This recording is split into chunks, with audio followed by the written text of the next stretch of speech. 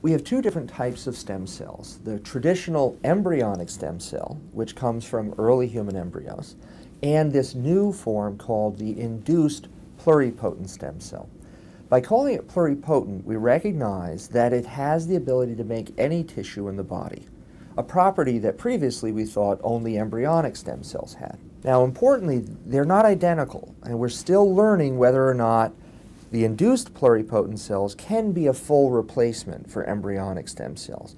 They may one day, but certainly for the foreseeable future, we're going to move forward studying both types of stem cells. A little over 2 years ago, a Japanese scientist named Shinya Yamanaka discovered that if you took a small set of genes, which are normally expressed in embryonic stem cells, and you made them expressed in skin cells, it would turn the skin cells into embryonic stem cells.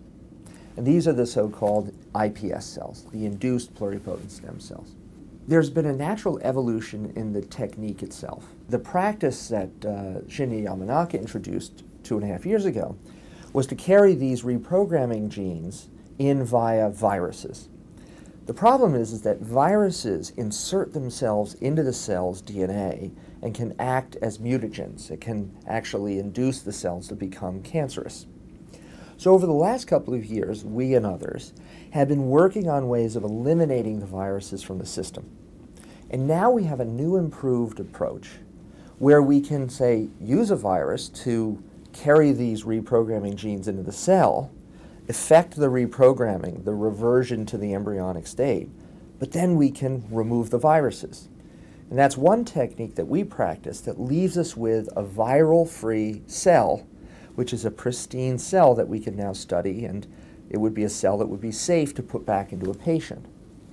The real long-term hope, though, is that we don't have to use viruses at all, that we could identify drugs which act on the same pathways as the viruses to reactivate this embryonic or pluripotent potential in every cell.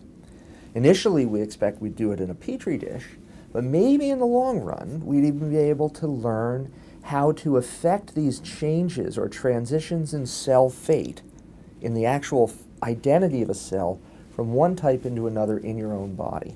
That would be cell therapy. That would be the realization of one of the great ambitions of regenerative medicine.